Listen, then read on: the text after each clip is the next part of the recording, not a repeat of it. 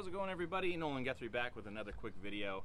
This time I got a video request from our Facebook group that asked if I could do a video about how to check your lawn for bugs.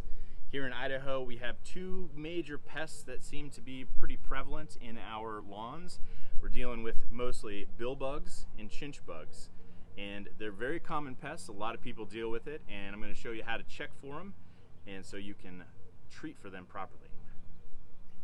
The first thing you're going to want to do is identify where the good and the bad grass are coming together. Sometimes this can be a little more pronounced, and other times it may be a little less clear, but you want to find areas that have clearly good growing grass and areas that are not quite dead yet. In this area, we're going to cut a small section of the lawn out. We're going to use a shovel, and we're going to take out about a 1 foot by 1 foot square with some of the soil. Now, a lot of people will ask why you would take such a large sample out of the lawn, and we want to make sure that we get a lot of roots here. We also want to see the soil so we can notice any issues that may be going on in addition to the bug issues. What's nice about this soil is when we're all done, we can just put it right back in the lawn and it'll regrow and recover with the rest of the grass. So the first thing we're going to look for are chinch bugs. You do that, it's nice to have some sort of container. We want it to be kind of opaque so that you can't see through it. And all you're going to do is you're going to take your sample, put it in that container, and just kind of rough it up a little bit. You're going to get a whole bunch of chaff in there. It doesn't look like we have any here. But this is a really simple way to check for chinch bugs. Just rough it up a little bit and those guys will fall out and you'll be able to see them. If you've got a big infestation of chinch bugs, they're going to be swarming through this whole area. And then the next thing we're going to look for are grubs. Grubs are going to show up in this layer of the soil right here, just at the soil level where the thatch and the soil are coming together.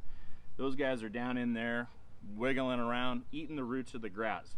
Typically, when you have grubs, you'll be able to pull that grass up really easily.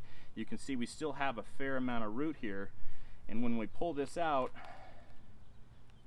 there's no grubs. You'll usually see them crawling around right in here. They're little white grubs with a brown head. They have no legs, but that's your bill bug larva, and right around in here is where they're going to show up. You can see.